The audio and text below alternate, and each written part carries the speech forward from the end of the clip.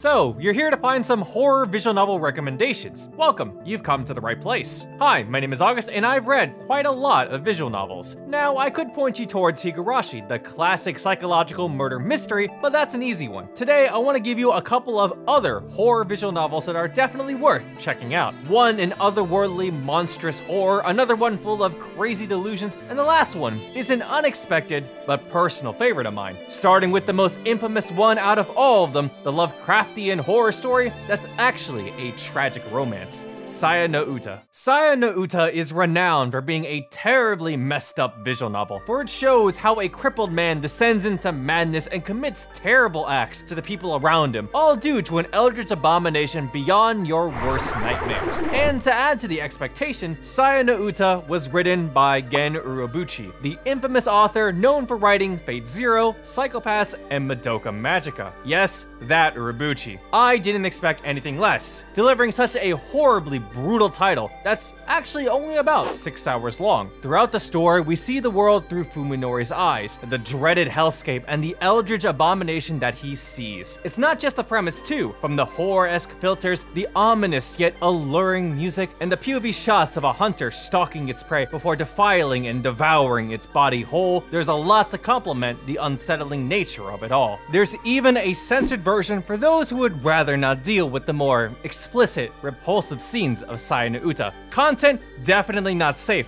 for your average person. Of course, while the whole aesthetic of Saya no Uta is a cursed vibe on its own, the story itself is really unsettling when you take a look at the bigger picture from different perspectives. On one side, we see a man commit incredible acts of violence as he rejects his humanity, all for this unspeakable eldritch being. However, on the other side, we see a man lash out against the monsters in his eyes in order to protect his beloved companion, in a world where they only have each other. Guess whose perspective we spend the most time in? And what's fun is that Urobuchi spins this narrative so that you actually feel sympathetic towards the main characters. And it works. As horrifying as that sounds. Funny enough, despite the repulsive and problematic content, Saya no Uta ended up being some people's gateway visual novel. So what better starter horror recommendation than this one? Just remember, embrace the madness, there's power in love and teamwork, and to always reserve the last bullet for yourself. Next up is a noir mystery horror set in a 1950s Japan. One that tells the tale of a series of murders where young women turn up dead, limbs ripped from their bodies, and wombs torn out. Introducing Kara no Shoujo. How this visual novel depicts its victims is ghastly. You'll be taken into the perspective of the serial murderer as the story details his actions and mental state, all while Kara no Shoujo visually and audibly presents the brutally maimed bodies. You'll hear arms being chopped to pieces, legs being sawed off, and read how it feels to tear out intestines and uteruses. It's quite excellently depicted while being very unnerving and sickening as it forces you to watch, especially after bonding with these characters prior. A grim and hollowing aesthetic given Kara no Shoujo's melancholy atmosphere, mature art style, and its ominous standout tracks. Now, I describe all of this as a horror slasher work, but Kara no Shoujo is actually a very subdued murder mystery. You follow Detective Tokusaga Reiji as he investigates the murders, because as it turns out, these incidents resembles a case from long ago, one that took the life of his beloved fiancée. In the process of investigating these murders, he comes across a couple of high school girls connected to the incidents. You'll see Reiji have some lighthearted moments with them, but that's just Kara no Shoujo's way of luring you into this false sense of security before hitting you with tragedy. What's worse is that he's searching all over these grisly, graphic corpses hoping to find a clue that'll lead him closer to the killer, but that can only happen if someone dies. That creeping, haunting anxiety is a feeling that will latch onto you this entire visual novel. What's really interesting though is that this game isn't just about solving a mystery. It seeks to really dive into each character's emotional insecurities.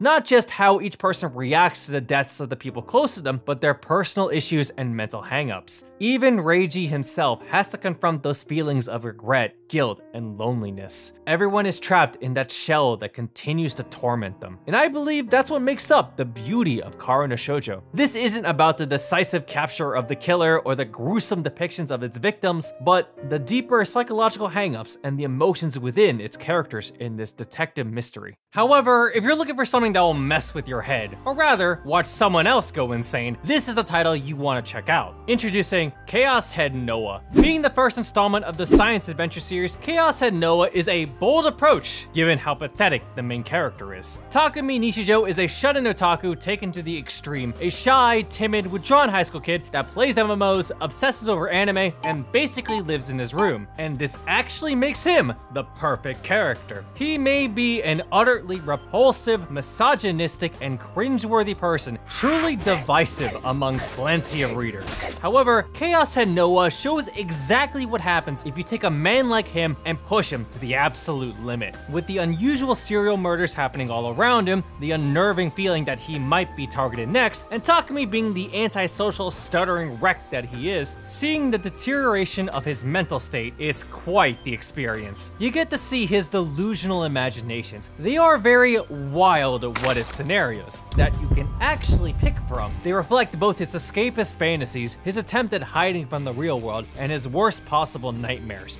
the result of his built-up paranoia and fears. As he continues to voice his panic, Chaos Head Noah then does its absolute best job to capitalize on that through its presentation. It's gritty and intimate, one that showcases the mental struggles of a person like Takumi, while also using it to blur the lines between reality and fantasy in this horror surrealist way. While Takumi is the extreme form of a socially awkward, weak-willed individual, there are aspects of his behavior and thought process that some people may find a bit relatable, as uncomfortable as that sounds. However, his personality is an important aspect to keep in mind as you read through Chaos Head Noah. Yes, it may be a delusional psychological horror with a sci-fi mystery plotline, but it's also a journey of Takumi's psyche and characterization, seeing whether he crumbles under his hallucinations or sees the light at the end of the tunnel. Again, a bold move to feature such an unlikable, divisive main character in their first title, but it's a great one to kick off the science adventure series. Now, most of the ones I've mentioned before are tame. Yeah, I know, these are tame. But if you want something absolutely messed up, something so extreme due to how f***ed up it is, may I recommend Gore Screaming Show. This is your warning because Gore Screaming Show operates in the erotic horror realm, where you'll see some horrifyingly graphic, disturbing images in its bad endings. We're talking the most messed up depictions of ero gore in the most chaotic, psychedelic way possible. All thanks to this small girl and her half-clown, half-machine devil from hell named Gore Screaming Show. It's very grisly, involving scenes of mutilation, non-consensual sex, and outright pure violence. After all, this was developed by Blackside and directed by Ueda Matao, someone who shows no hesitation in displaying some messed up scenarios. And yet, despite what you may think, Gore Screaming Show isn't just a psychological horror thriller trip, but it's also an intimate, character-focused romance. With our main character Kyoji moving into his old hometown, he reconnects with his classmates. But once he comes across a young girl named Yuka, Kyoji and his female classmates begin to experience terrifying situations, with Yuka fully intending to break the girls. She and her bestest pal, Gore Screaming Show, shows no hesitation whatsoever in creating chaotic delusions to terrorize them. Really, what better way to eliminate your love rivals than to gaslight and guilt trip them into revealing their deepest insecurities? And then kill them. All the heroines we meet go through some pretty emotionally traumatizing stuff. However, it's because of Yuka that they are able to work through their issues together with Kyoji. Gore Screaming Show dives a lot more deeper beyond its gore and horror to prove itself as a great coming-of-age drama, if you can get past the more extreme explicit stuff. That said, I wouldn't fault you in any way if you were just solely interested in its metal as bad endings. And of course, Gore Screaming Show himself. He's quite the icon.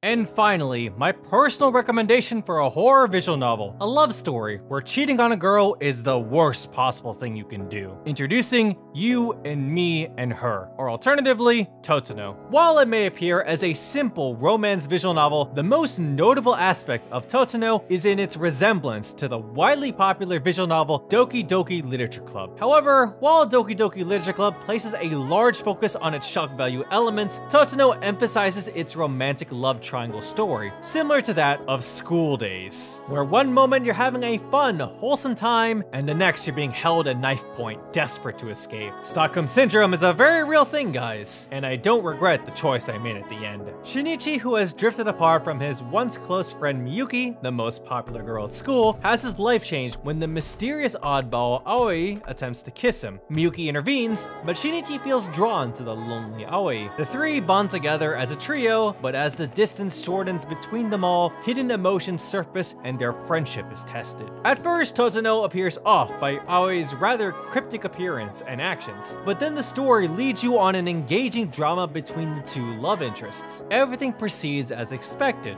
and then it dunks you right into the rabbit hole. This is a story that gets you fully invested, for what starts off as a normal romance turns into a thriller battle of wits against you and the visual novel, as it proceeds to call you out on your faults and bluffs. It really subverts your expectations where you don't expect it to, even more so if you're a fan of visual novels or dating sims in general, where it feels like the game is laughing at you. This is the one instance where you don't read the visual novel, it reads you. With every decision you make throughout the visual novel, you will be held accountable for those choices, and it won't hesitate to remind you of your actions. It punishes those acts and is brutal in doing so, but because you went through that experience, the visual novel speaks to you on a level far beyond anything you have ever read, which includes one scene in the 18+ version that is so stunning, so unnerving, so uncomfortable, and yet boldly unique in its execution. You might come into Totsuno expecting a cute romance with a touch of unsettling horror, or you could be privy to all the secret hidden plot twists Totsuno has to offer. Either way, reading this story ends up becoming a deeply personal experience, as every single playthrough is entirely unique to each person reading it, and it concludes on one of the best, outstanding ultimatums that Totsuno will force you to make. If you're looking for something truly unique with a lot of heart to it, check out You and Me and Her / Totsuno, arguably claimed the Bishoujo game to end all Bishoujo games. And those were 5 horror visual novel recommendations that I recommend you should check out. If you're looking for more recommendations, check out this video over here.